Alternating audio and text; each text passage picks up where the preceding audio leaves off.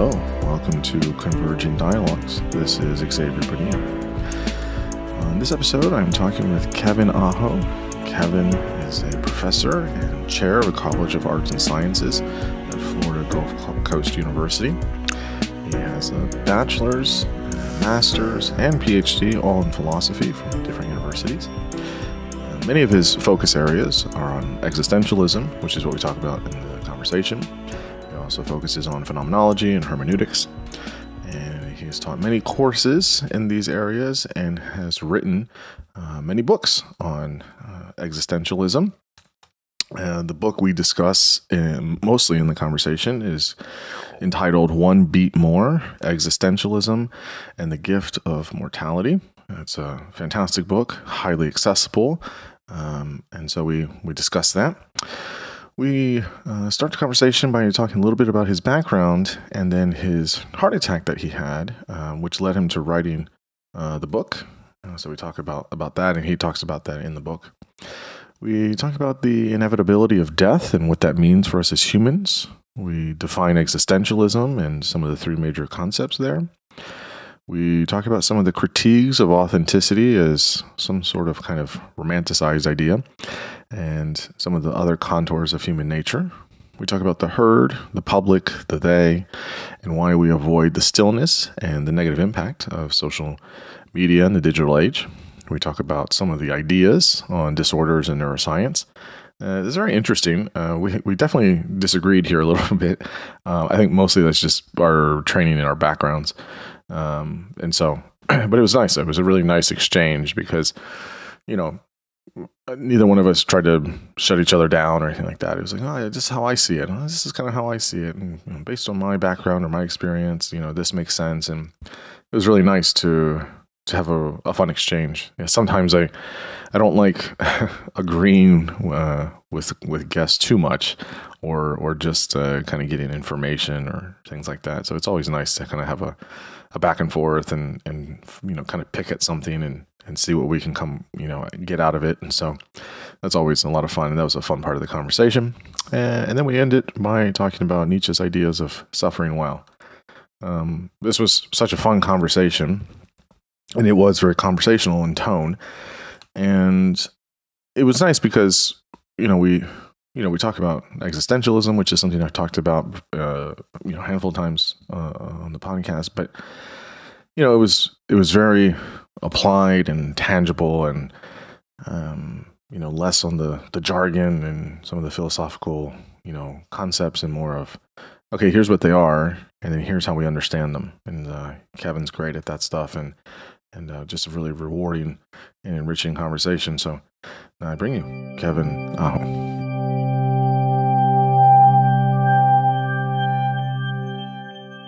I'm here with Kevin Aho. Kevin, thanks so much for coming on the podcast. I'm really looking forward to talking with you. It's my pleasure. Thanks for having me. Of course. So you've written a handful of books, but the one that I've read, and I think it's a more recent one, is called One Beat More, Existentialism and the Gift of Mortality. It's a very uplifting title. So yeah, just tell listeners who you are, what you do, what your background's in, what you teach, study, and some of the things that you've written about. So again, I'm Kevin Aho. I'm a professor of philosophy in Southwest Florida at a university called Florida Gulf Coast University, which is a part of the state university system in Florida. And I live in Fort Myers, which has just been absolutely devastated by Hurricane Ian. So the university just opened up today, back up to students. Oh.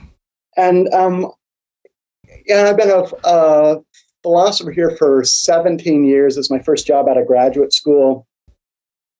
And my area of interest has from the beginning, from college and even high school, has always been existentialism and the questions of what it means to be human, the moods of human existence, the ultimate questions, what's the meaning of it all, who am I? These are questions that have always kind of haunted me and inspired me. I was always kind of a neurotic, anxious kid growing up. And so my antenna were always drawn to other writers that have kind of darker, neurotic tendencies. So Dostoevsky loomed large when I was growing up. Kafka loomed large. Rainer Maria Rilke did as well. And of course, the existentialists. All of the major existentialists move me in different ways. And so I started reading philosophy carefully as a late teenager and then in college. And but just because I fell in love with existentialism does not mean I fell in love with philosophy. I found philosophy in its kind of mainstream Anglophone incarnation quite boring and uninteresting. Some of the questions I found provocative. Some aspects of epistemology and metaphysics, certain questions in ethics, especially bioethics. But I found the analyses too abstract and arid for me. And so when I started philosophy seriously in grad school, I wanted to find schools that really focused on existentialism and phenomenology. And my career in graduate school was very convoluted and accompanied by numerous disasters and breakdowns. I started out after college at a place called the New School for Social Research in New York City. And I'd gone there to study with a very influential Heidegger scholar named Rainer Schurman. But sadly, right before I moved there, he had passed away, and there was a large kind of there was a big crisis in the university and in the philosophy department at that time. Who was going to fill his shoes? After a year, I left the New School and transferred to the University of Utah in Salt Lake City, which is a very analytic program, and I didn't find it very helpful. And after I did my master's degree, I transferred to a third graduate school in Tampa, Florida, the University of South Florida, where I happened to work with Charles Guillaume, who was a very leading and influential Heidegger scholar at the time. And he really played a pivotal role in my intellectual life and philosophical development, and also became my closest and dearest friend for the last 20 years. He sadly passed away during COVID 2 summers ago. But working closely with him really kind of shaped my understanding of the core ideas of existentialism, especially Heidegger, Kierkegaard, and Nietzsche. And then I did a lot of my own reading of French existentialism independently. And this was my first job out of graduate school, this job at Florida Gulf Coast University. And most of my teaching revolves around existentially themed courses. So I teach a class called Philosophy of Death and Dying. I teach, of course, existentialism. I teach a class called Existential Medicine. And I established a medical humanities minor here at FGCU, which kind of applies some of the central ideas or key ideas in existentialism and phenomenology to questions of health and illness. And you see some of that kind of borne out in this book, One Beat More. What happened is about 5 years ago, I was on a 60-mile bike ride, something that I would do regularly on weekends. I was always kind of athletic and prided myself. That's a very long bike ride. 60 miles is nothing to sneeze at. That's pretty long. And unfortunately, I was riding alone that day. Sometimes I would ride in a group, and I had a massive heart attack.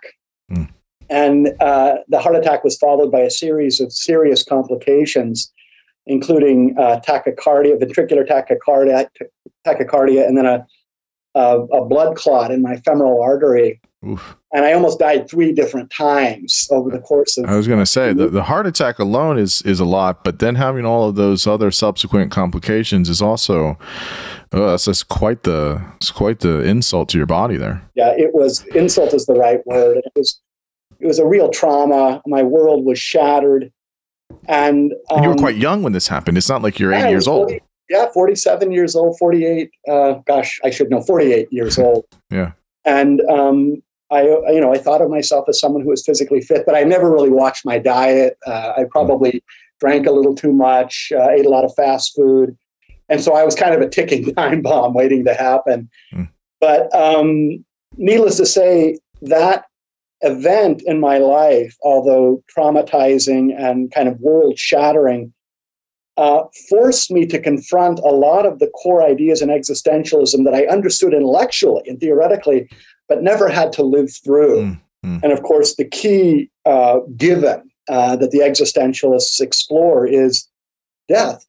Right? The human beings are finite, temporal beings, and death is always right around the corner. It's what Kierkegaard calls our most uncertain certainty. We know we're going to die, but we don't know when we're going to die. And it forced me to kind of think about existentialism less as this kind of dark, brooding, navel-gazing exercise, and more as a life-affirming exercise, that existentialism forces us to think about what really matters in life. It shakes us into a sense of awakening regarding our limited time, that this isn't a dress rehearsal, that the moments that we have are precious. And part of the wisdom that came in the wake of the heart attack was going through cardiac rehab with a lot of older folks. I was probably 20 years older than anyone else in cardiac rehab. And after our exercise, I would sit and talk with them about their lives. And I was always struck that these elders seemed far less shaken and anxious and filled with dread than I was. And I thought maybe there's something that happens as we grow older, that we become more understanding and accepting of the human condition and the givens that frighten us when we're young and healthy.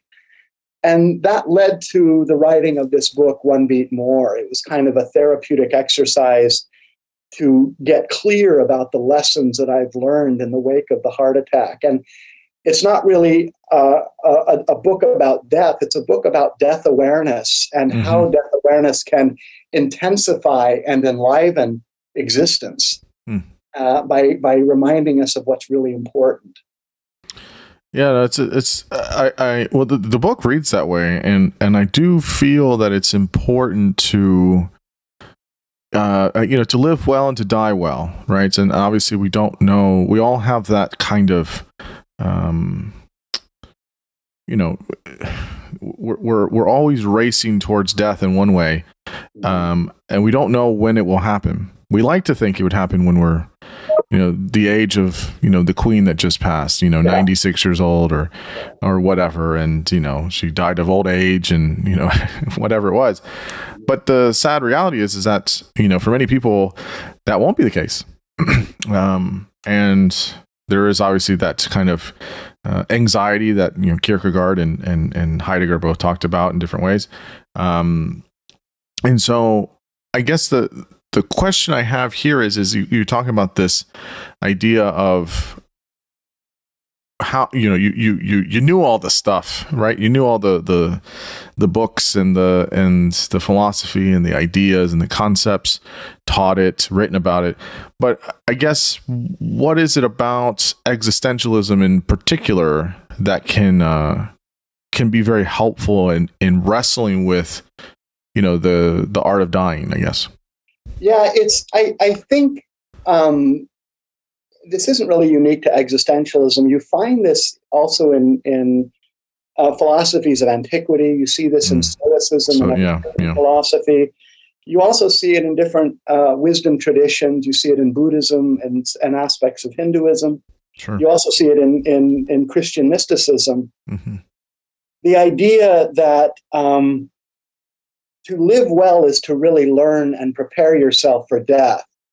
And key to that preparation is to not deny our temporality, not deny our finitude, but to turn towards it and integrate death and death anxiety into our lives, instead of spending most of our lives running away from death, running away from uncertainty, running away from anxiety. We're trying to control it and subdue it with different kinds of immortality projects. turn towards death and try to accept it as the other side of life. And I think the key to learning how to die well is not to be clinging to life until we die. Part of what I think maturing and becoming wise involves is recognizing that central to the human situation is nothingness, that we are no stable thing ever. There's no sense that we are enduring or substantial. We're a self-fashioning way of being. And what that means is that at bottom, we're really no thing at all. Mm-hmm. And the more that we can bring that sense of nothingness or emptiness, in one chapter I call it stillness, into our lives, the more we can appreciate the life that we have and the time that we have left. And I think what happens in youth and middle age is that we spend so much of our time busying ourselves with life. And oftentimes that busyness is consumed with trivial affairs, politics and sports and gossip and travel, that we forget the big questions, the questions of death, freedom, a meaningful life, the richness of human relationships, issues of love and care for others. And we're kind of caught up in our own ego-driven needs and concerns. And when we have moments of real crisis in our lives, a serious illness, a debilitating illness, the loss of a loved one, or as we grow older and move closer and closer to death, those experiences can kind of wake us up and shake us into an awareness of what really matters. Well, I mean, the counter to this is, so look, Kevin, I mean, if I don't believe in an afterlife or a pretty terrible afterlife, I wouldn't want to die. I mean, what I know here is great. If I'm going to hell or to Sheol or whatever other, some type of purgatory, that's not so good. And if you listen to the atheists like me, it's like, well, when you die, you die. That's it. It's all she wrote. You get one shot, and as far as we know, that's it. And it's like, well, I don't want to not be here. I don't want to not do this anymore. Now, granted, there are some folks, clinically that do wish that, for various reasons, and they're really struggling with many serious issues of depression and suicidality and sadness. But for the most part, most people are clinging on to life. If we only get, maybe 60, 65 years of really good quality of life, and we get 80 plus maybe of being on the planet, that's not even an eye blink on the big time clock for the universe. So yikes. How do we handle that?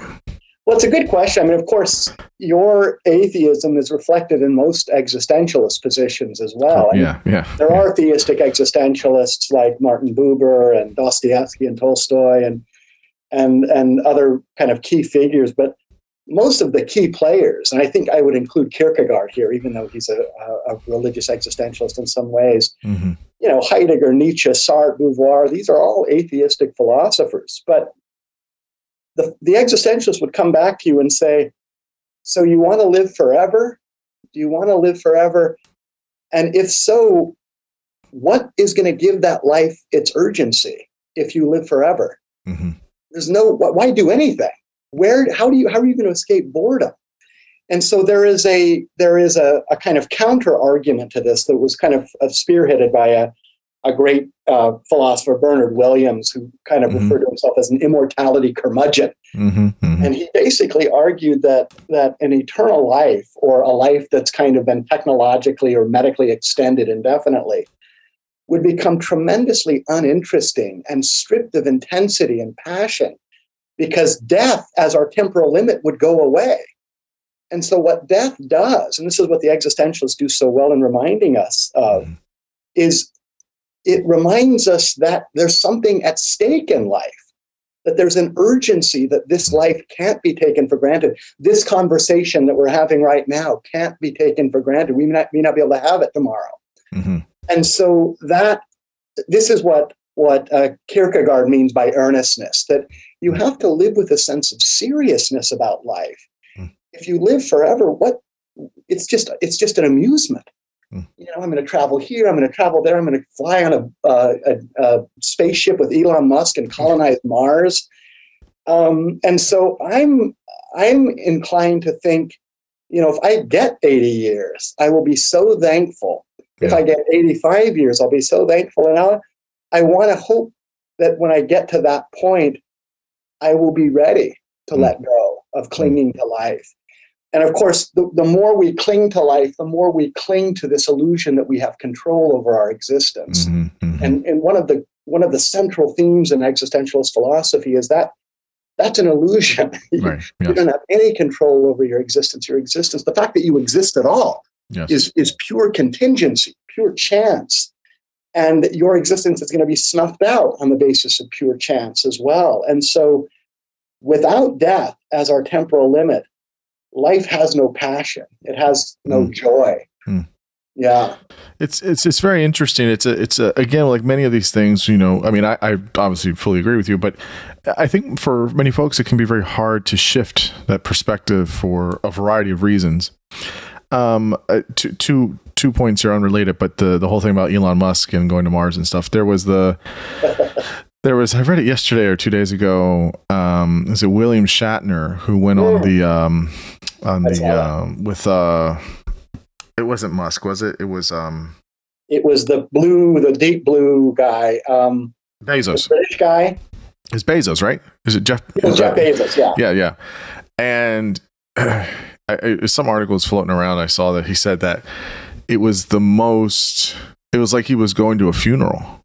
I mean, it was not this expanse of discovery and setting some kind of new mission forward. And no, he looked out into space and saw emptiness and blackness and nothingness, and it was nothing there. It was so, I mean, obviously from what he could see, but in that, you're in a spaceship, that's your perspective. We obviously know that there are, millions of universes out there and planets and etc. But in that moment, and that he said it was a terrible experience. Yeah. Now, again, there's plenty of astronauts that will say the opposite. It's amazing. You see, just the. Yeah, there. In fact, that's such an interesting point. I read that account from Shatner. This sense of overwhelming dread to see, right? The Earth is just this little planet in a vacuum. That's cosmically overwhelming.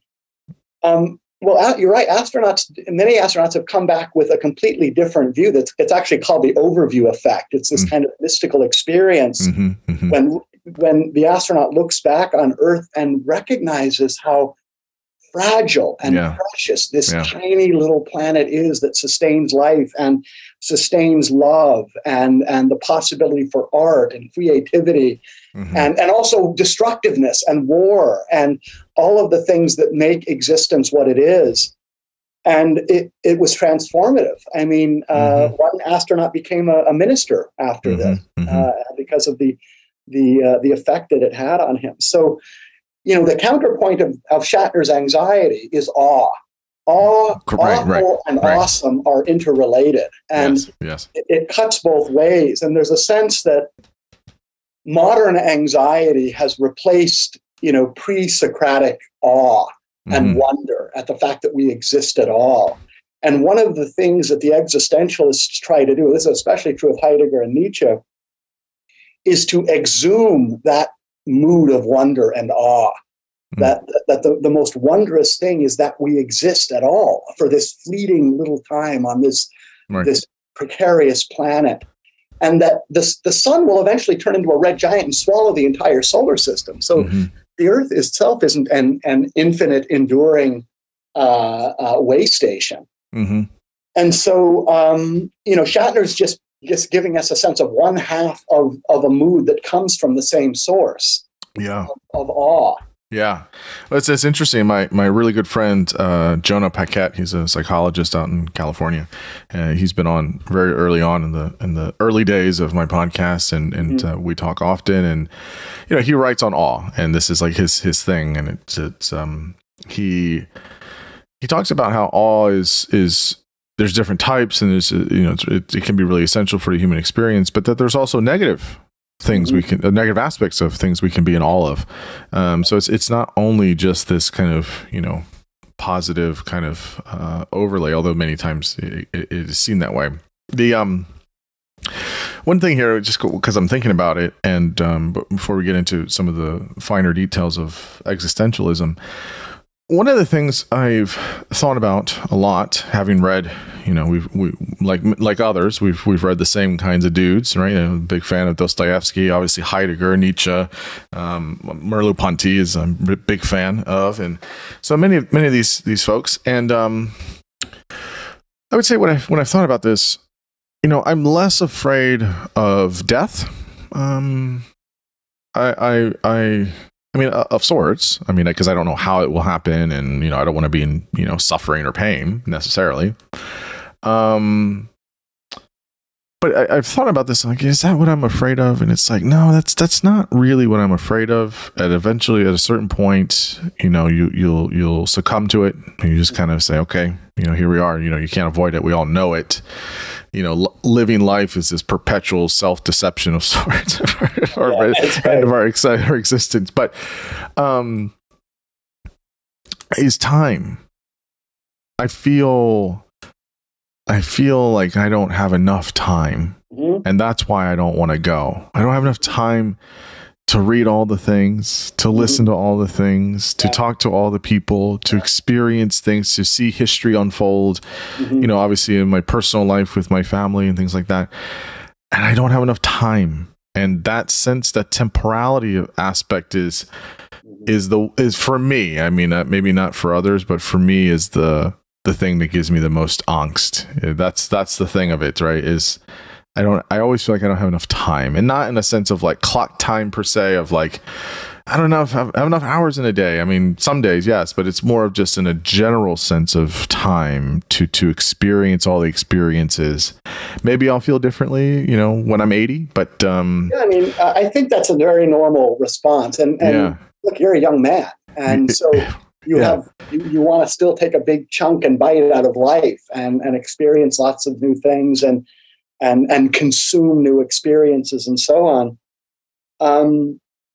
The problem is, I think, is if you get distracted by the consuming of experiences and fail to kind of interrogate, why are you consuming these experiences? Why do we need more and more? And is this a uniquely modern manifestation of anxiety? Did the pre-modern farmer have this same kind of acquisitive appetite for new things? Is this something that's unique to us who are kind of immersed in Instagram and social media and instantaneous travel from one part of the world to the other? I would say it's more a product of modernity than the human condition. Well, it's a downside, I think, of modernity, and it's a downside of information, right? If I don't know any of this stuff, right? For thousands of years, humans lived in one place in Africa and et cetera, and they didn't know any better, right? Until, one of our, ancestors got up and walked around and said, oh, we can go to other places. The world's a big place. I mean, there's just, we know too much now. It's like, oh, there's so many things.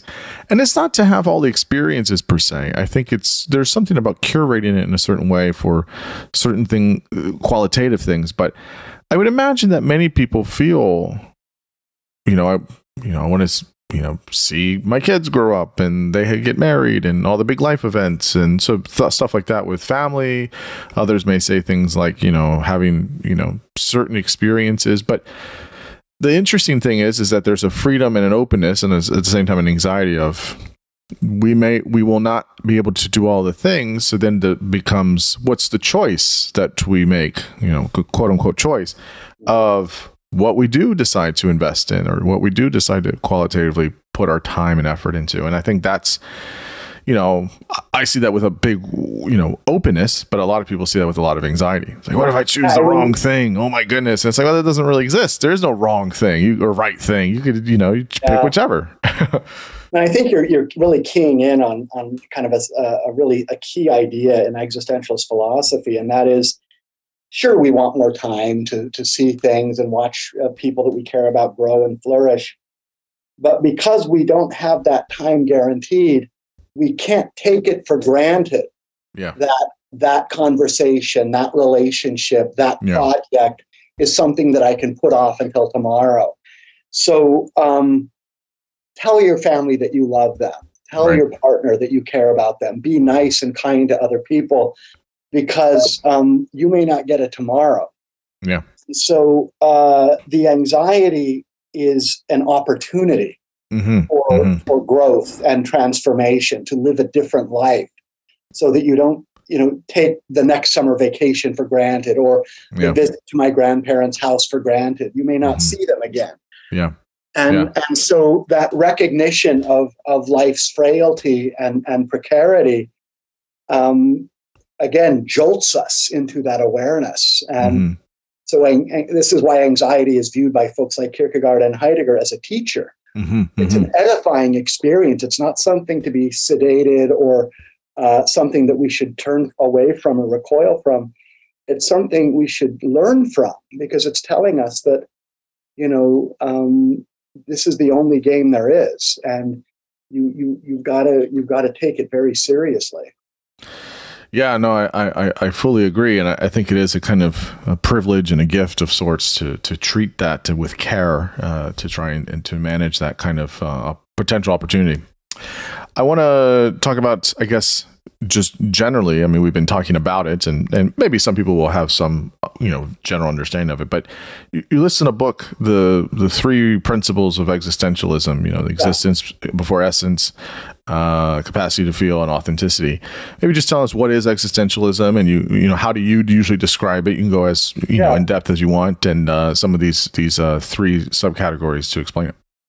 Well, the word existentialism really doesn't refer to anything, because the ism doesn't refer to a unified school or doctrine in the way that, say, maybe empiricism or rationalism does, or pragmatism, some other kinds of isms. And the word wasn't coined until 1944. So Kierkegaard and Nietzsche couldn't have been existentialists, because the word existentialism didn't exist. It was coined by Gabriel Marcel as a reference to the philosophy, the work and writings of Jean-Paul Sartre and Simone de Beauvoir, who, when they were labeled as existentialists, they rejected the label. We're not existentialists. We're philosophers who write about existence. And so maybe philosophers of existence is a better word than existentialism, because the suffix, the ism, is a bit misleading. So the first principle generally of existentialism is this pithy phrase that Sartre introduces in a lecture that he gave in 1945 called Existentialism as a Humanism, that was later published as a short little pamphlet. It's great. It's very nice. It's a nice kind of go-to. It's the gold standard. Yeah. But he steals the line from Heidegger's Being and Time. This is on the first page of the first division of Being and Time. Right. The essence of Dasein lies in its existence. So he's stealing from Heidegger. And of course, Heidegger steals from Kierkegaard, who says human existence is a process of becoming. It's not a being, it's a way of being. And so the phrase existence precedes essence literally means there is no pre-given nature or essence that determines human beings. We make our essence through our own meaning-giving choices and actions. And this is why we are distinct from all other things, all other organisms, all other objects, because we are self-making. We give meaning to our existence. And so what that means is, when a human being says, that's just the way I am, I've always been like that, they're denying the fact that existence is always a process of making yourself who you are. You can't blame your upbringing, you can't blame your genetics or biology or socioeconomic circumstances, because you can always take a stand on those facts about who you are, interpret them, and give them meaning. So there's nothing fixed and static about human existence. We are self-fashioning or self-making beings. our essence comes from our actions and choices. So Sartre uses this example in his writings. He says, the coward isn't born a coward. The coward makes himself a coward by committing cowardly acts. Mm-hmm. Right? You can't blame your biology or your neurotic tendencies or your abusive upbringing for your cowardice. Your cowardice is a choice of actions and decisions that you've made. And what it does is it is an effort by the existentialists to separate or distinguish human existence from all other forms of existence. All other forms of existence are determined by their practical limitations. Like my cat is determined by its instincts. My cat is not taking a stand on its existence and wondering what it will be in the future. Mm-hmm. But human beings do, because we fashion ourselves. Mm-hmm. So that's the first principle. Existence precedes essence. The second key principle of existentialism is the idea that the awareness of the human condition is not really brought to us through detached reflection. It's not a process of reasoning or logical argumentation. The issues of human existence come to us through moods. We become aware of the human condition through deep and penetrating emotional experiences. And this is why, for the existentialists, different moods serve different kinds of functions. So, for Kierkegaard and Heidegger, it's anxiety and guilt. For Jean-Paul Sartre, it's nausea. For Nietzsche, it's horror.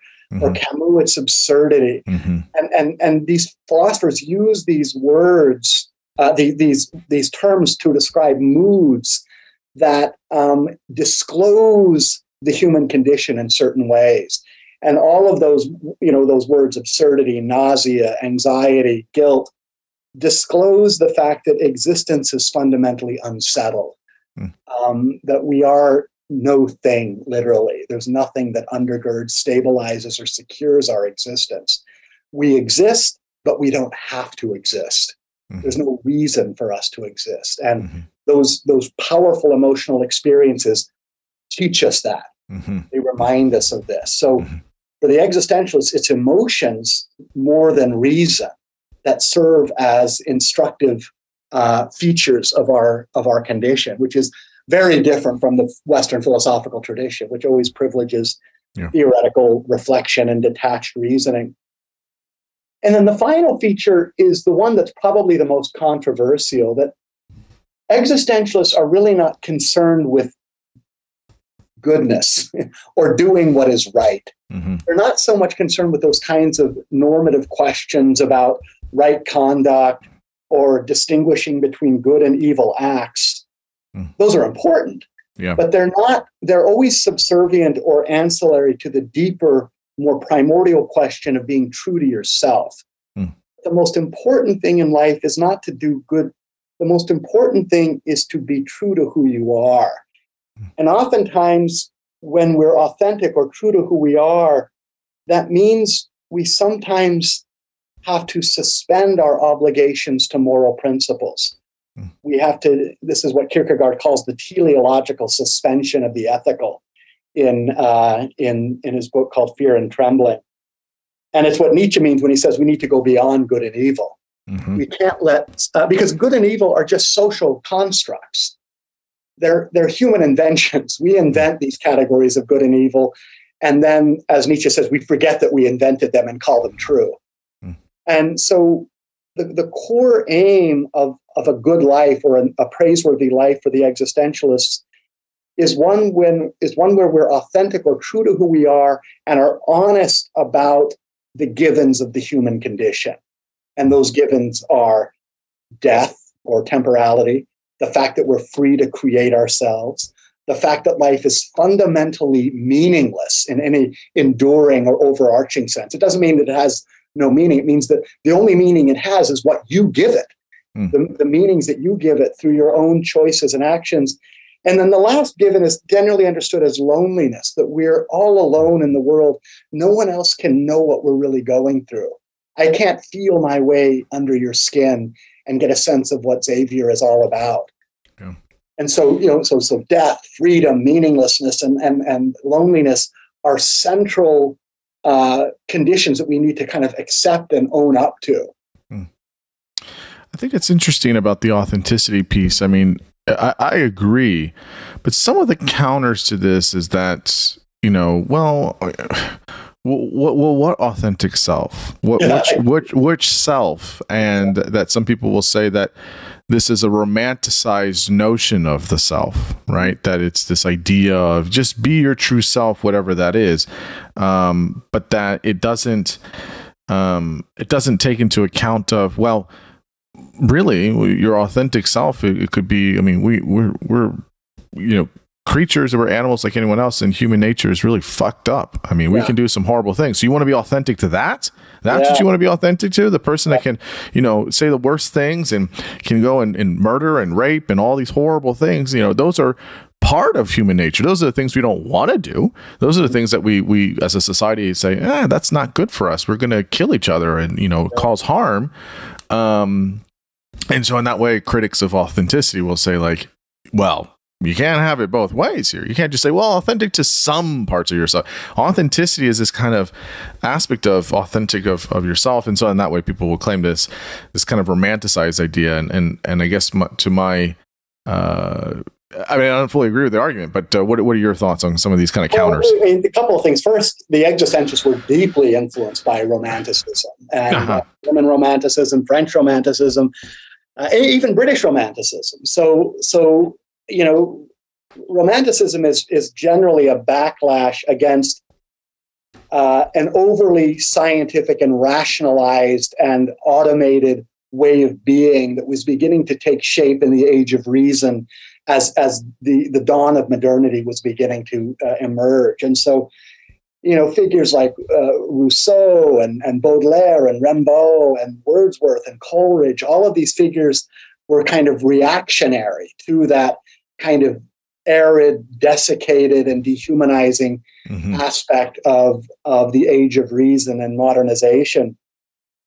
So, Nietzsche and Heidegger were deeply influenced by German Romanticism. Yeah. But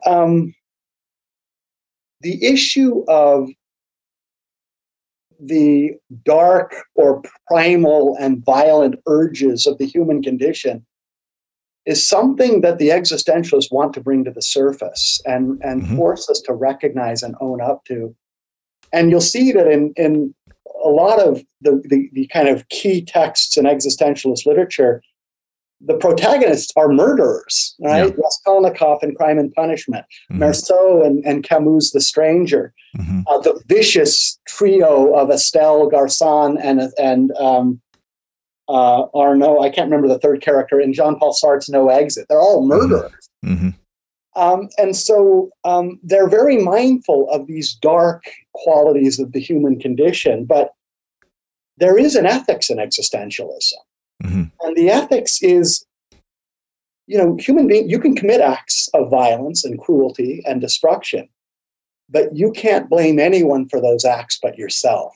You made that choice. And if you are the product of your choices, then you're a murderer and a killer and a cruel human being. So part of what it means to recognize or own up to ourselves as free, self-creating individuals is that we have to take responsibility for the acts that we commit or undertake. And if we don't, we're not being true to ourselves. We're living in a state of self-deception.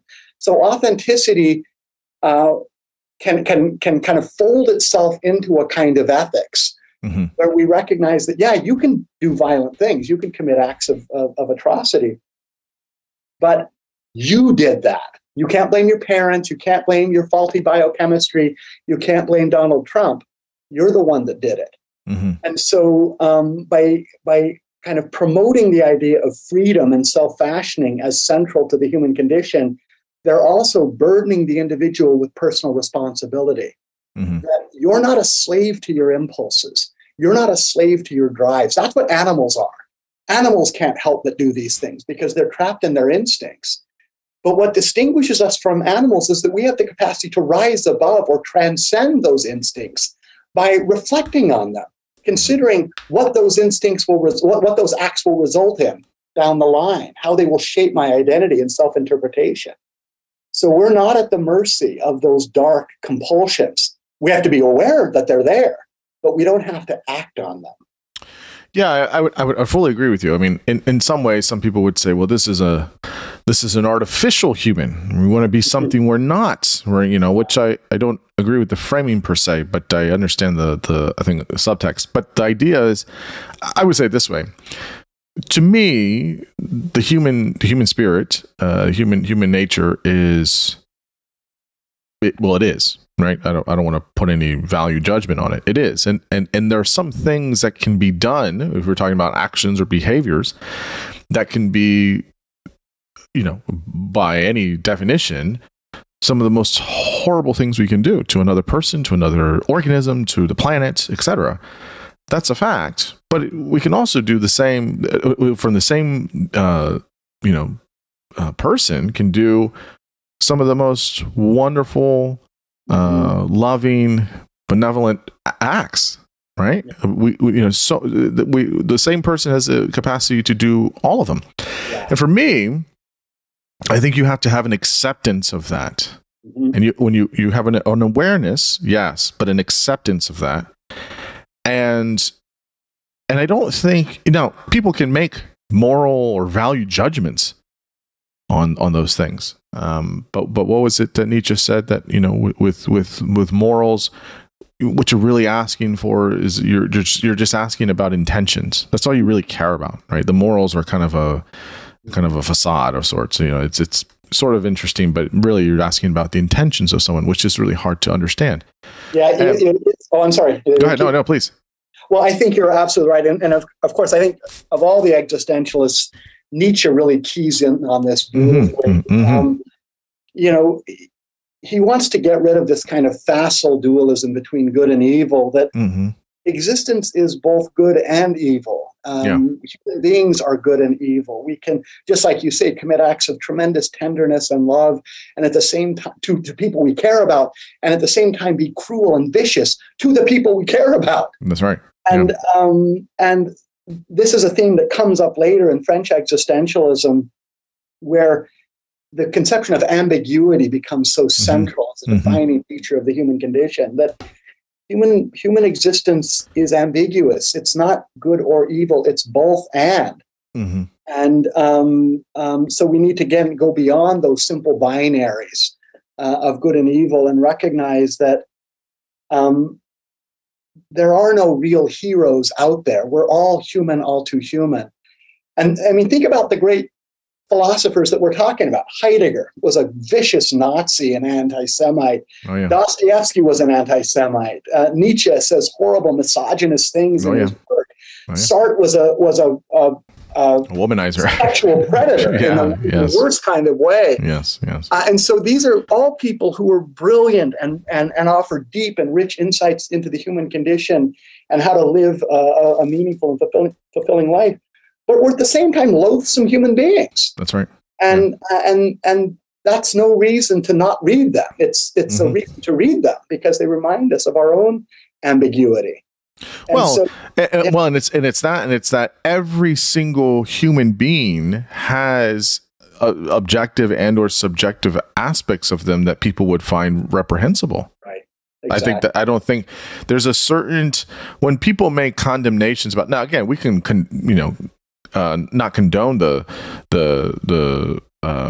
bad actions or many of the patterns that they have. I mean, we shouldn't do that, where we shouldn't say, oh, that's fine, or they get a pass, but at the same time, there's an arrogance there for people condemning people that are doing horrible things, as if to say, well, I don't do anything, or there's a level to it, which I think there is importance with a hierarchy of things. There are some things that are really terrible that should be adjudicated in a modern society, etc. But the major principle of this is you become very arrogant if you say, well, I wouldn't do anything like that, or that's not, I sometimes there's this fun thought experiment that, I'll have with people. I'll say, would you ever kill someone? And most people react to, oh no, I would never do that. No, I'd never do that. And I say, you haven't thought about this question too long or very hard. Because then they turn, would you kill someone? It depends. And they say, well, it depends on the situation. And, you know, and that's why we have in our legal system this whole thing of, you know, first degree, second degree, premeditated, et cetera. But I mean, it's not hard to fathom, you know, crimes of passion, whatever it may be. You know, if somebody does something to my loved ones, you know, tortures them or abducts them or whatever, you know, you could say it's justified or it's not justified. Okay, that's fine. But the fact is, I'm going to be pushed to a place that I don't entertain on a daily or weekly or monthly or yearly basis. But I know that there's somewhere in the corners of my humanity that's there. Mm-hmm. Right now, I'm not thinking about it. I'm not dwelling about it. But I'm aware of that and I accept that. And then I would make that decision in that moment. Now, I don't know what I would do in that moment, right? Depends on the circumstance, all these things.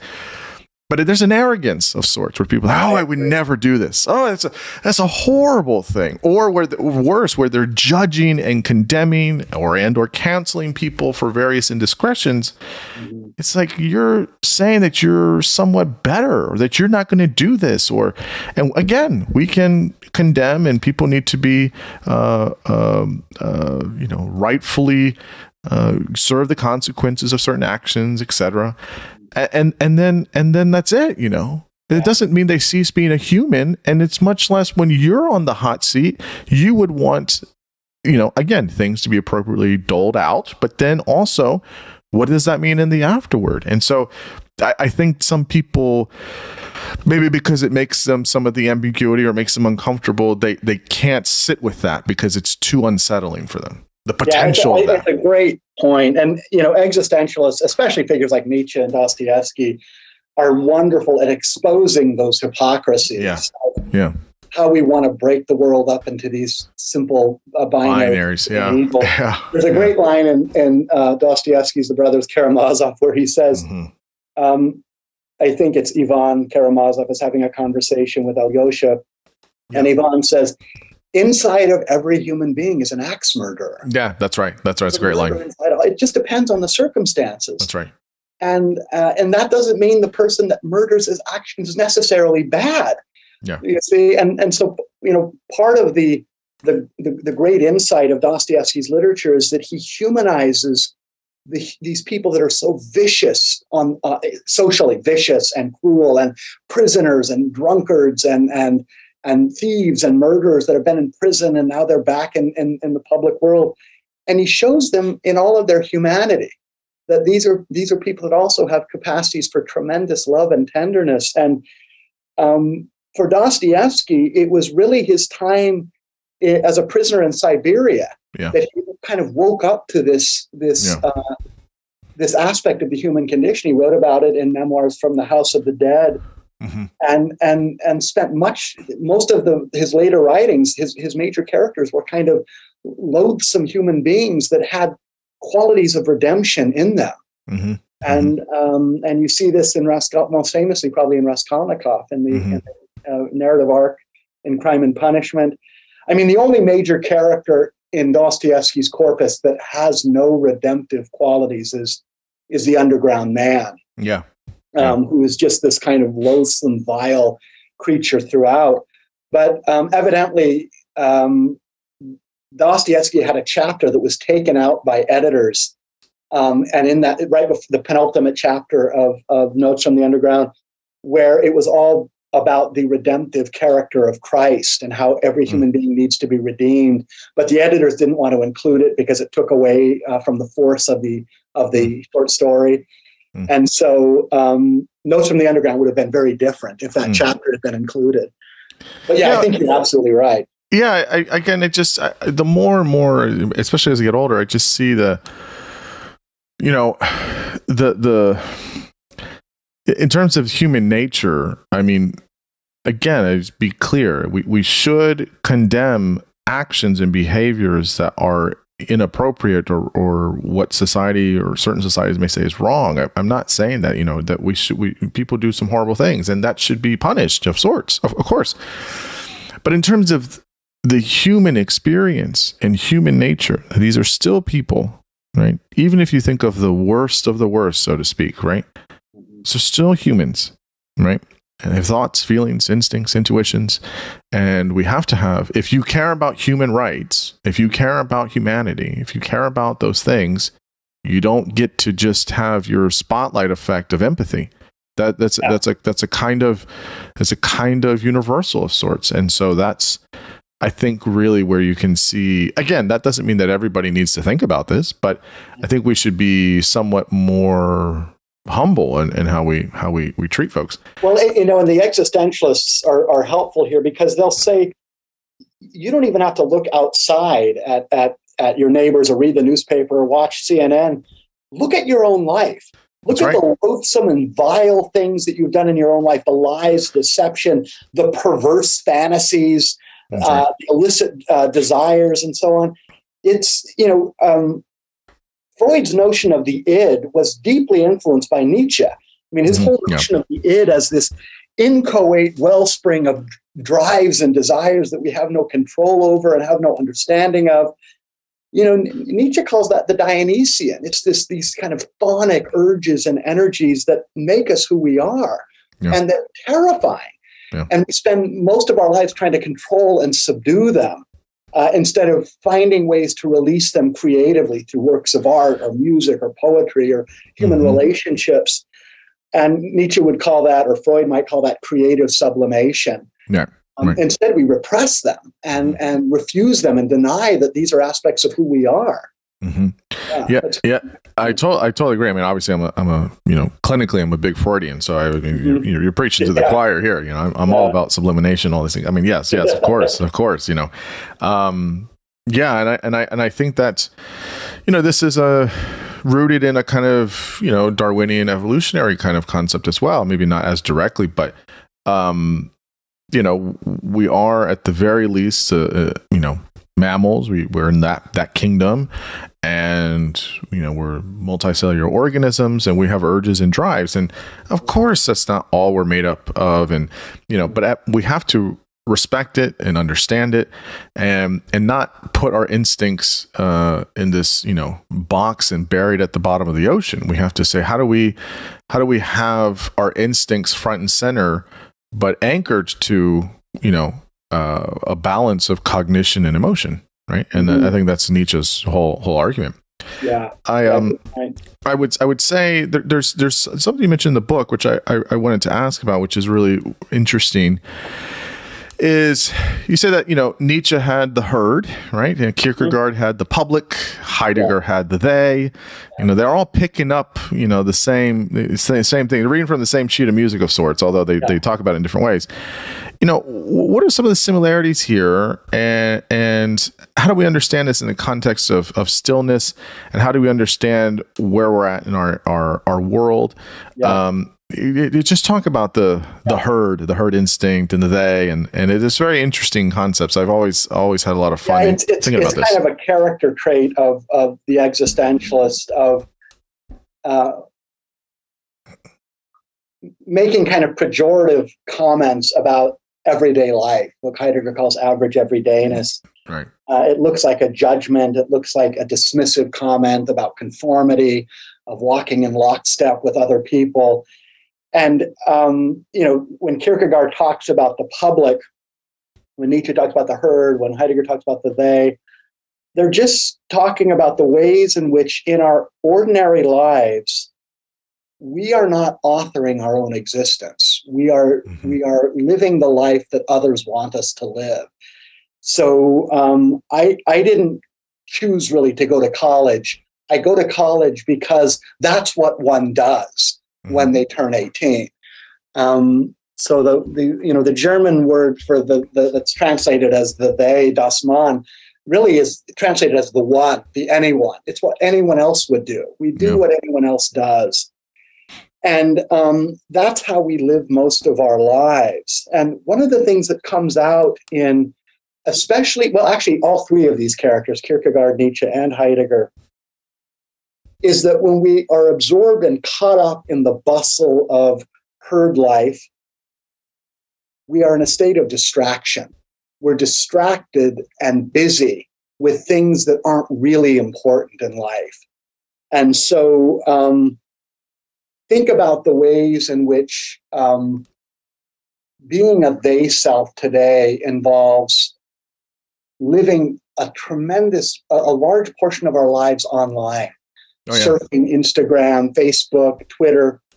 I'll get these alerts on my phone that will say things like, you spent 5.5 hours this week just looking at Twitter or just looking at Instagram. And it's a kind of horrifying thing to kind of realize how many hours of my life I'll never get back because of this kind of empty, trivial gossip gazing that I'm doing on social media. Oh yeah, yeah. So, I'm in the same bucket there. I mean, I try to reduce. And there's a lot of good things I think about Twitter, especially. I don't have any other social media, but there's some really positive aspects, but there's some really awful, obviously, aspects to it. And it is a thing of like, you don't recognize it, and then you're like, oh gosh, that's too many hours. It's too many hours. And part of it is for the existentialists is that in staying busy with the crowd and doing what they do, we never have to run up against the stillness, the nothingness, the emptiness of existence itself. And so if I said to you, Xavier, what did you do last night? This is actually a Seinfeld episode. If I said, Xavier, what did you do last night? You said nothing. I didn't do anything. I did nothing. You never do nothing. You watch TV, you were online, you played Halo, you were reading a book. You never do nothing because nothing scares us. Right. And one of the things that comes out in the existentialist tradition, less so in Kierkegaard, but you'll see it in Nietzsche, you'll see it in Heidegger, and you'll see it in some aspects of religious existentialists as well, and folks like Martin Buber and Gabriel Marcel, is this fear of not being distracted by something. Blaise Pascal, who you could call a proto-existentialist, says the thing that we're most afraid of, or the thing that we find most difficult, is just sitting quietly in a room without anything to absorb or occupy our time. And because what that does is it brings us face to face with who we are. That's right. Suddenly we start thinking about the human condition. We start becoming anxious. And part of what I wanted to suggest in the book is that the effort to distract ourselves and busy ourselves with conformist life becomes more and more difficult as we become older and more disabled.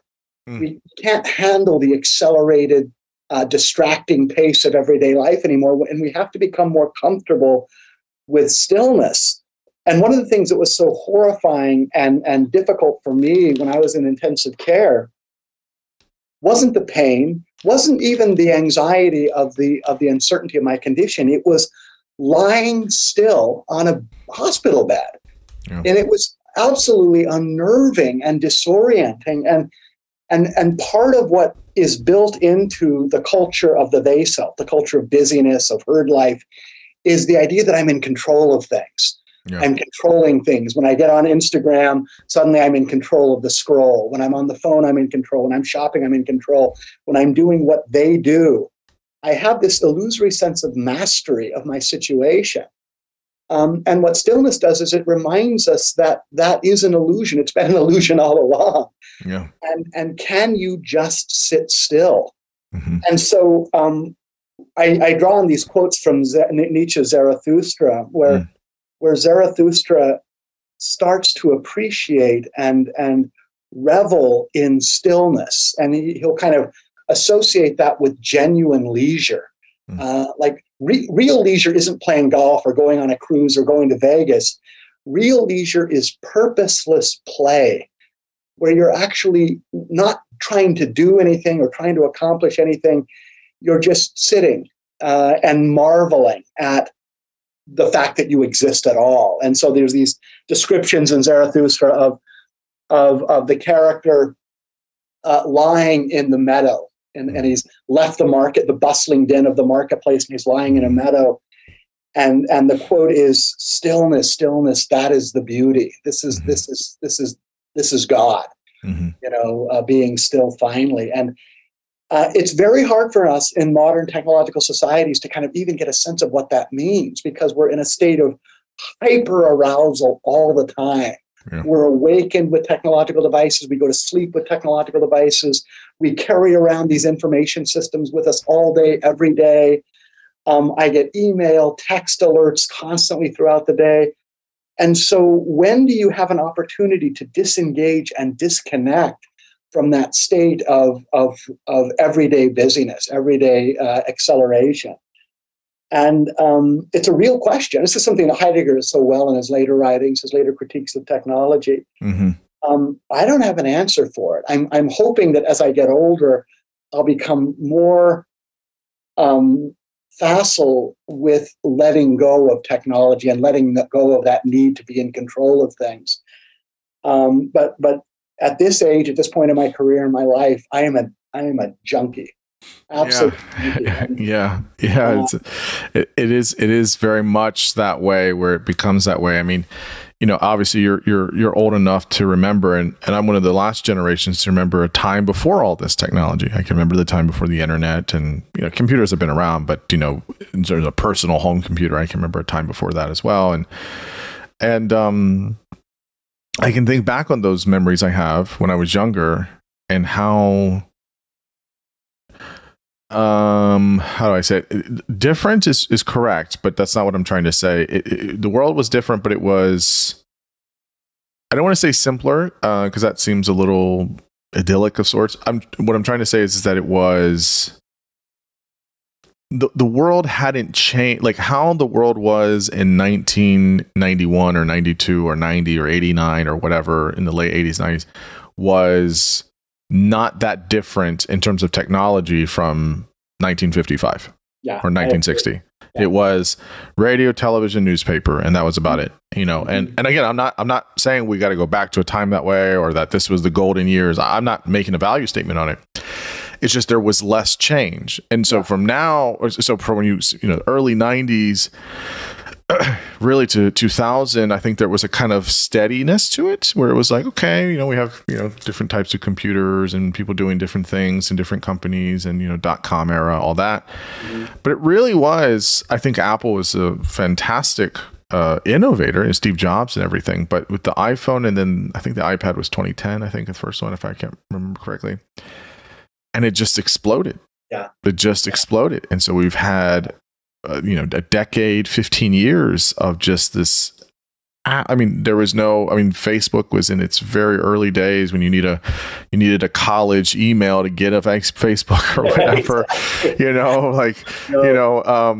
and all you had was, MySpace and whatever blogs, and that was it. And again, it's just that exploded on the social media piece. So when you think about it, and again, there's so much of that happened too fast. I really believe that. I think all of that stuff's great. There's obviously the negative sides, which we're seeing, but it was so fast. It was so fast, and all the access to information, again, we haven't caught up to those things, and it continues to go extremely fast. And this is definitely tangential, but this is why I'm not a big proponent of big change really fast, whether it's necessary or not. I'm not a proponent of that, because I think we see that in other aspects of our lives. We can have huge structural issues in our culture and in our society and in our economy, but we should not just change things really fast, because it's a shock to the system, and it's not a good thing. I agree. I mean, and I have similar feelings about the abruptness of technological innovation and the miniaturization of speed and acceleration through iPhones. But imagine these generations now that are born into this. My students, for instance, that have not known a world without smartphones, and they are from a very early age have immediate access to hardcore pornography and violence whenever they want. Not finding a Playboy under their dad's bed when they were 13, but graphic, hardcore violence and porn. Access to a dark web, to illicit drugs, guns, different aspects of criminality, and that's the world that they're habituated into. And so, one of the things that I've done in applied existentialism, applying existentialism to health and illness, is to talk about or explore the notion that, these pathologies like ADHD, attention deficit hyperactivity disorder, that term didn't even exist until 1980. It was first ADD in the third edition of the Diagnostic and Statistical Manual. And then in 1994, they added the hyperactivity disclaimer, became ADHD. I argue about the possibility, or explore the possibility, that that's a social construction. It's not as if children are genetically more inattentive now and distractible now. It's that they've been enculturated into a situation that is fundamentally distracting. And they're in a state of hyperarousal 24/7. They're basically being raised by screens. I think I probably have adult onset ADHD because I've been so habituated by these devices. And I'll do this thing called media stacking when I'm traveling. I'll have my laptop open, my iPad open, and my smartphone, and the TV will be on. Right, yes. So I'll have four different screens. I'll be maneuvering through different levels of information, and it's all empty distraction. Oh yeah. I mean, there's so much benefit from it, but yes, what I would say, two things. The first thing I would say is that there is in terms of like the accessibility to like hardcore porn and all this stuff. Look, I mean, I totally agree with you. I think what it is it's the same problems and it's the same things we need to for parents and for educators and for, people role models, is to still give the same kind of guidance. How do you train children to have good critical thinking, to be very invested in their emotional experiences? How do they do pro-social things with other humans? How do they have well-being? There's certain things that we do, certain virtues or characteristics. That's fine. I don't think that changes. Yeah. And the medium does change. The only difference now is the stakes are on like 15 now, right? Before, like, look, seeing dad's Playboy under the bed was, not a good thing at, a certain age, but it wasn't going to, it's not like seeing like hardcore, like BDSM videos in 4K, like, at your fingertips. Yeah. So it's just the stakes are higher. I don't think it's wildly different. I do just think the stakes are higher. About the ADHD thing, I'll just say this. I get what you're saying, and I definitely think that the screen time is not helpful. It's not helpful. I will say, I think in terms of the existence of it, one of the things about good science is that, you do good science and you realize things. The 90s was really, especially the early 90s and throughout, was really the decade of the brain, and mostly because we just had really novel and better ways to take pictures of the brain. And ADHD, which is a neurodevelopmental disorder, much like learning disabilities, autism, Tourette's, stuttering, etc., intellectual disability. The way that's classified that way is because basically neuroscientists were able to, and neurologists and psychiatrists were able to say, okay, we know what so the brain's all connected and it does many things, but we know that these regions or these areas of the brain do this stuff: inhibition, shifting sets, sustained attention, etc. Right? They're doing these things, right? Subcortical, prefrontal cortex, etc. And so what they were seeing, once they had some longitudinal studies and they were able to take, some good imaging scans of folks' brains, they were able to say, we're seeing these types of folks have a similar part of the brain that has lower than normal levels of white matter in tracks, or lower than normal levels of various neurotransmitters. And when we see that, we see these constellation of behaviors and symptoms. Okay, so then you just find the pattern, you find the categorization, okay, and then we get ADHD. So is it possible, or is it likely that people had this for different periods of history? Yeah, I mean, probably. You can look back to stuff that's happened, in at different points in history. My friend Chris Ferguson wrote a book on this and kind of this history of madness and insanity and the differences and the nuance. And it's like, this person today probably would have had just depression, but they were called insane and put in an asylum in Bedlam or whatever in whatever it was. So now we know some things, right? And that's still an evolving, practice. And so, I think it's obviously it's a real thing. I don't think it's just a matter of a social cultural piece, although I don't think that's right. It's been helpful for that. But we do see parts. It's basically like many labels. It's a shorthand of saying these areas of the brain have a consistent pattern of lower than normal activity and supplied by this assortment of behaviors within this time frame, et cetera, symptoms. So we call that this, right? And there is variance in that, right? So now, with ADHD, you get the label, but you have 3 subtypes, predominantly inattentive, predominantly hyperactive impulsive, or combined presentation. So, I think that and that's going to continue to evolve and change. It doesn't mean that it was wrong or things like that. I see what you're saying. I mean, I'm far more skeptical of brain science and the advances and developments of neuropathology. And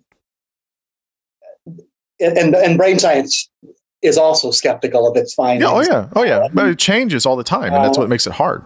It is. It's hard. I think the question might be, if there are neurological patterns that are being visible through scanning instruments, where does that come from? Does that come from genetics, or does that come from social conditions?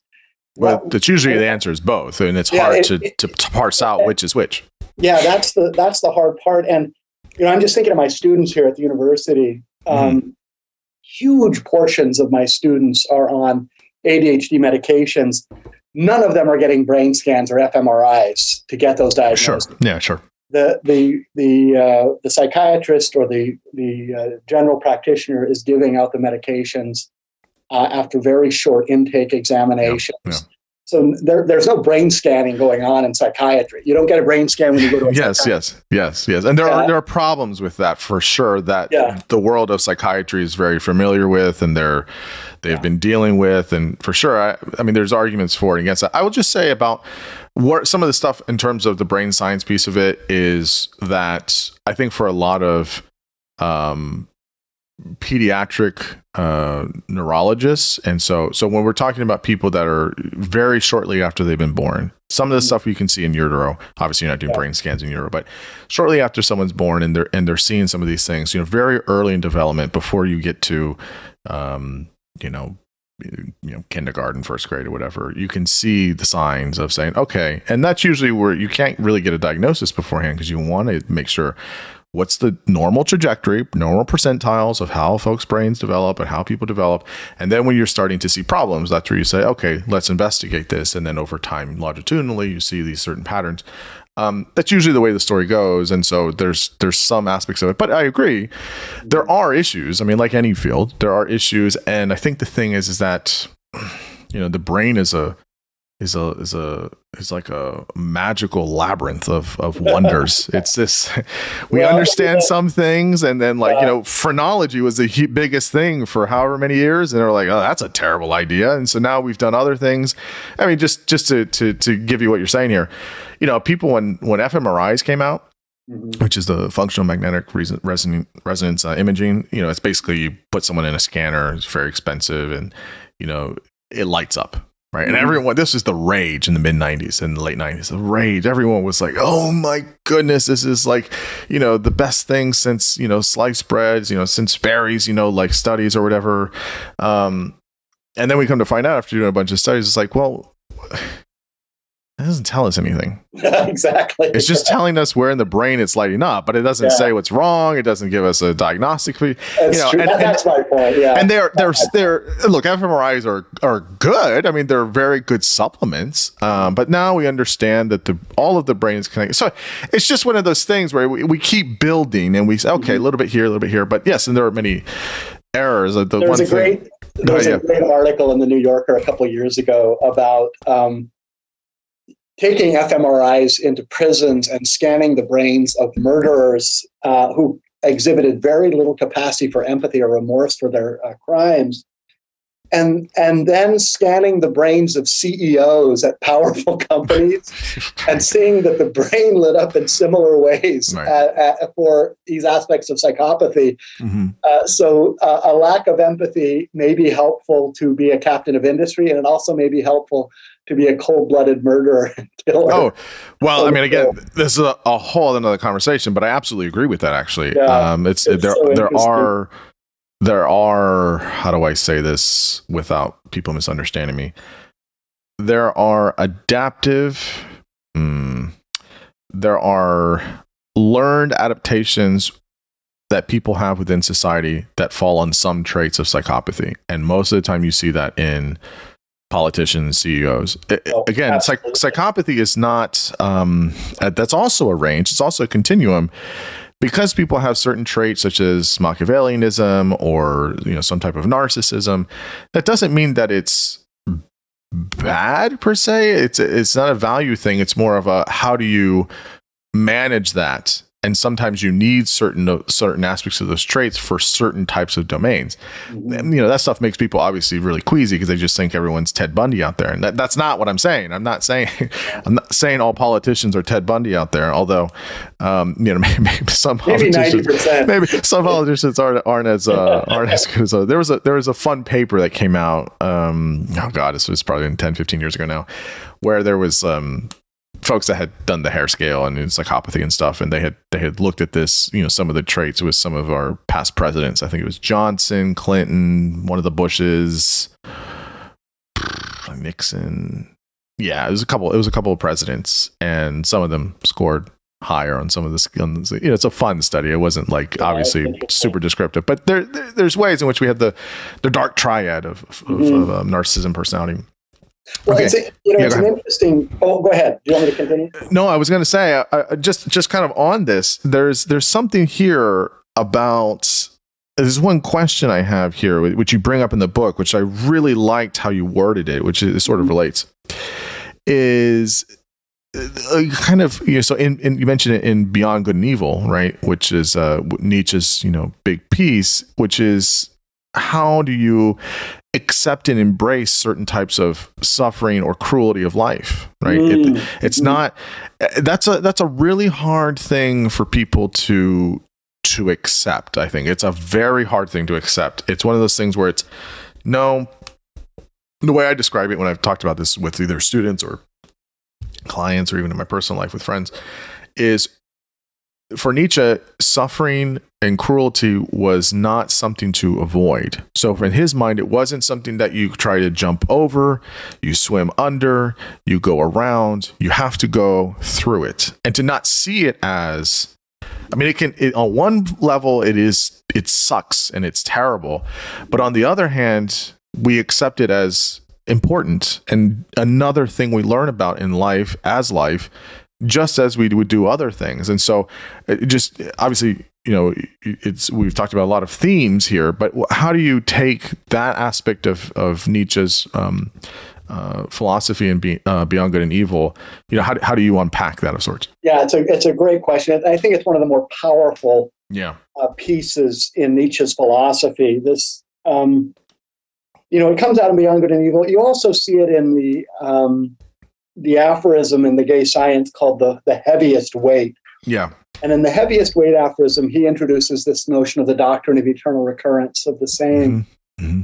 And it's really a doctrine of, are you willing to live this life, this one finite life, in the exact same way, with all of its boredom, its suffering, its cruelty, and also its myriad joys and pleasures, over and over and over for all eternity? Yeah. And Nietzsche, in this aphorism, says that most of us would recoil in horror at this possibility, this thought experiment. Like, God, no, I don't want to live this same life over. I mean, I'm looking outside my office and the town is destroyed by a Category 4 hurricane, and hundreds of people, well, not scores of people have died and were without homes. And, we just came through COVID and I had a heart attack, and I don't want to live this. I want to live a different life. And of course, what Nietzsche wants to suggest is that you don't really love your fate then. You don't really practice genuine gratitude for your existence. And it's very easy to be grateful for the good things in life, for our accomplishments, for the fortuitous things that have happened to us, the love of our parents, our friendships, and so on. But what Nietzsche wants to suggest is you also have to be grateful for the shitty things in your life. The cruel boss, the divorce, the critical illness, all of those things make you who you are.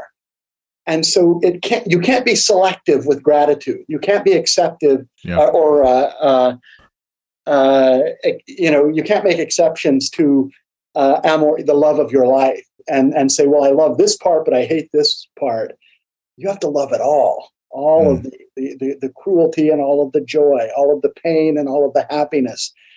And this is a hard thing to forward, especially in cases of extreme hardship. So think about people that how are you going to apply that Nietzschean principle to an Auschwitz survivor, a Holocaust survivor, someone that has lived through chronic and episodic cruelty and violence from parents? Yeah, you give them Nietzsche, and then right afterwards you give them Viktor Frankl. And I was going to say that's exactly the argument that I would say that, oftentimes the most life-affirming pieces of philosophy and literature have come out of individuals who have gone through tremendous suffering. And when Viktor Frankl wrote Man's Search for Meaning, he was writing out of the context of Auschwitz and saying, even here, even in this apocalyptic hellscape, human beings could carve out moments of generosity and tenderness and make meaning in this place. And you see this I think you see this a lot in art and music. I mean, think of Africana blues music in the Deep South, or socially conscious hip hop in impoverished urban neighborhoods, or Appalachian bluegrass in the impoverished hills of Kentucky and the Carolinas. I mean, these are ways to create meaning in the face of tremendous hardship and despair, and their experiences of embracing life. Embracing what you've been given. And so it's I've lived a pretty comfortable life. I've been healthy for the most part. I have loving parents. I was raised in a stable home. So it's very easy for me to embrace the Nietzschean doctrine. And I think I could live this life over again, maybe subtract a heart attack and a couple of messed up relationships. But Nietzsche wants to suggest that this can apply to people that live in tremendous hardship. And Nietzsche's own life is a test piece for this. Oh, yes. Nietzsche's life was a disaster. I mean, in almost every form. He was, a loser in love. He had chronic health conditions that were haunting him his whole life, forcing him to resign from his university position. Basically lived in poverty most of his adult life. And wrote all of this life-affirming philosophy, this kind of gay science, this gay philosophy, in the face of these crises and hardships. And so I always think of Nietzsche as that's why I brought up Nietzsche at the beginning of that chapter. It's like, look at his life. And then, he's writing his autobiography, Ecce Homo, right before he has a complete mental collapse. And no one's reading his books. He's all alone. He's in poverty. His mom and sister are sending him sausages wrapped in newspapers so he can survive. He's doped up on morphine and Veronal to sleep. And he's like, this is the greatest life ever. My life is so amazing. I would never want anything different than the life that I've lived. And then a few months later, he goes insane. And it's an incredible testament to kind of walking the walk. Yeah, I think of another person that comes out to my mind is, obviously Abraham Lincoln. And people, I don't know if it's true or not. I could be wrong in this, but I read somewhere that there were more books written on Lincoln than on Jesus. I could be totally wrong on that. But the point is that there's been a shit ton of books written about Abraham. I mean, they still come out. Like it's insane how people are still writing about this guy. He lived 50 whatever years. Incredible suffering. His mom dies. His stepmom dies. His sister he was close to dies. Two sons, or no, the first love of his life, I think, breaks his heart, and then she dies, if I'm not mistaken. I know one of his kids died. I think it was two and four, right? I think at least one, the young one. I don't remember if he had two that died. But the point, and then obviously he's, president during the only civil war we've still had, and it was the whole thing. I mean, your whole presidency is defined by that, and what you do or don't do, and and at the end, I mean, he gets shot and dies. I mean, it's but one of the things about him is people, Honest Abe. He had really good character. He apparently told the best jokes and told the best stories and was an incredible orator, and he's still, I think, the best. If almost everyone puts him as the best or their favorite president. Oh yeah. And I can't help but think it's because of some of that. I mean, all of that shaped his life, and he was a little bit, I think, as nobody would, take from him, that he was a little misanthropic. But I think that there's something that he learned how to live and appreciate his life, despite all of that, just constant suffering. Yeah, I think there's another example. I mean, and he also, suffered, what would easily be called clinical depression. For sure. I think there's something right about that. I mean, this is something that you see in different wisdom traditions. You see it in Christianity and Judaism and Buddhism. Yeah. That going through suffering, going through hardships, of course, they're horrible and they're difficult, but they deepen the reservoirs of compassion and empathy, because we can now feel our way into other people who suffer. Certainly. And I feel this way in my own experience. I mean, after the heart attack, I felt, you see this in the book, this sense of being cracked open for the first time, and this kind of outpouring, because of my vulnerability, because of the suffering and the anxiety I was going through, this kind of tremendous sense of compassion and love for the people that were close to me, and even for complete strangers, recognizing that kind of everyone's going through a life and death struggle, and everyone is trying to make the best of a difficult and painful existence. The problem is once I started getting healthy again and going back to the gym and getting on the bike again, that capacity for compassion started to diminish. And my ego started to get strong again, and that sense of self began to assert itself again. And I started to miss that vulnerability, that capacity for compassion. And part of the project of writing that book was a kind of exercise to remind myself of how important it is to see yourself as someone who's vulnerable and dependent and open to other people's suffering, because I could see my ego hardening up again. And that's the temptation, that's the risk. And Heidegger will actually refer to this in this kind of biblical sense of temptation, where we're pulled back into the eddy of the they, and we lose touch with those reservoirs of deep feeling that the pain or the anxiety opened us up to. Yeah, I think it's, for whatever reason, it would be great to make it from a state to a trait, if you will, in terms of suffering, in terms of this kind of outpouring outward. But it does seem as if suffering is the thing that keeps you really anchored to the reality of life, more so than anything else. And I'm not too sure why. I mean, I think there might be some ideas, but it's one of those things where it'd be great to still keep anchored to the realities of life without the suffering. But it is an interesting kind of conundrum, I guess. Well, one of the things that comes out of this, Xavier, is that in recognizing these deep capacities for compassion and fellow feeling for other people that are suffering, is that it explodes this myth that we're kind of indoctrinated into in the United States of individualism. That the human being is a self-contained, self-reliant individual, and the individual needs to pull him or herself up by their bootstraps when things get difficult.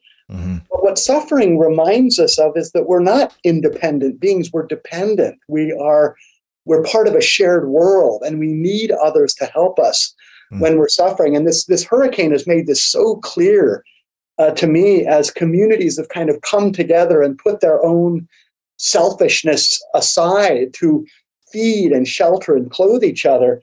Because, as you know, Florida is a tremendously individualistic and selfish and materialistic state. But when the city is blown up by a Cat 4 hurricane, suddenly we start to recognize our neighbors again and realize, oh my gosh, I have power. Come over and take a shower. I'm cooking the steaks that are going bad in my refrigerator on the barbecue. Come over. Mm-hmm. And it's the only time when we go through these hurricanes that we come to know who our neighbors are, who the people that live next door are. Yeah. And it's kind of sad once the power goes on and the blue light of the TV you see in every living room again. Yeah. It's like, okay, wait for 5 more years before I remember who those people are again. Mm-hmm. Mm-hmm. Yeah. I think it's tough to keep that kind of reminder ever present, I think. Mm-hmm. I guess the last question I have for you is kind of giving us full circle here, which is, so we all have this inevitability of death. Mm-hmm. It's always there. How do we take these ideas from existentialism? Again, not just existentialism, of course, but that's the emphasis in the book and what you've written on. How can we use these to understand our own death and our own living? How do we best use this? Well, I'll kind of repeat some of the things that we've talked about already, and I'll highlight it with a famous and oft-cited study by a palliative care nurse named Bronnie Ware. And I refer to this, I gave a talk at the Institute on Advanced Aging at the University of Wisconsin a couple of weeks ago. I had COVID at the time. This was right before the hurricane. I got COVID. My goodness. But I was starting to think about this famous study of Bronnie Ware, and as she's talking to people kind of literally on their deathbeds in their last days and weeks, maybe months that they have left, as a nurse, she asks them questions regarding their biggest regrets in life. And the normal things come out, like, I wish I wouldn't have worked so hard. I wish I would have spent more time with my friends and family. I wish I would have spent more time doing the things that made me happy. The kind of the normal recitations of regret. But the biggest and number one regret that people had on their deathbed was, I wish I would have been true to myself. I wish I would have led a life that was true to who I was. And if anything, that is the core idea of existentialism. Don't live the life that others want you to live. Life isn't a dress rehearsal. You only get one. And so you have to kind of think deeply and carefully about what it is that you want out of life. Recognize that life can come to an end at any moment, and live on the basis of that recognition. Because it's only then that you can start to live authentically, be true to who you are. And you don't want to be that person on their deathbed saying, God, I wish I would have done this instead of this, lived this life instead of that life. Because that's a powerful and painful regret that you didn't even live the life that was yours. Yeah. I mean, I'll end this conversation with the main central thing of Heidegger is that, we all have our own Dasein, and it's only our own, right? It's ours. We possess it. No one can have mine or yours or anything like that. And we have to obviously accept that, but then, take a great amount of care for our own Dasein to try and say, how do I live the life that I have and that I can manage? And so, look, I think that's one of the wonderful things about your book is that you're really, swimming through these concepts in a really nice, tangible way. And so I think it's been great. The book is called One Beat More: Existentialism and the Gift of Mortality. I'm assuming this is out and about for people to pick up anywhere. It's everywhere, every bookstore, Amazon. That's great. I'll say thanks to you. This has been a wonderful conversation, a real pleasure for me. And I really think you're doing a real service. I don't know if people are watching these podcasts worldwide, but we need more of this, and I'm glad you're doing it. And you're bringing a level of depth and intellectual richness to a country and a culture that needs it. Well, so I really appreciate this is very, very, very nice. You're too kind. Yes, I do enjoy this. I do enjoy doing this way of conversing. You know, I've talked about it at different places, but I used to do with a group of friends salons. So this is kind of these ways we would get together once a month, and we pick a topic and we would just have at it and talk about it at an intellectual level, but also at an emotional level. And I really enjoyed that. And, you know, right before COVID happened, it kind of, dissolved, not because of anything, people move away, things like that. And then obviously the pandemic happened and it was much harder. So, I obviously am not going to recreate that, but I said, I want to keep having important conversations with really awesome people that are doing good research and good thinking and about really important things. And so, reading your book and obviously having the conversation with you I'm very proud of the conversation and all the things we touched on. And so I can't say enough thanks. And where can people find you online or anywhere else? Find me online. Google me. I have a academic page with all of my articles and research. Mm-hmm. You can find the stuff that I've worked on. All of my books are available on Amazon, and the new one, paperback, $18. Polly does a great job, the publisher. And I hope that we stay in touch. Yeah, of course. Always. This was really a lot of fun. I really, really did enjoy it.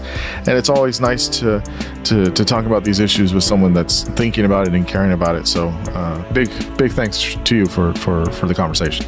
My pleasure. Have a good one. All right.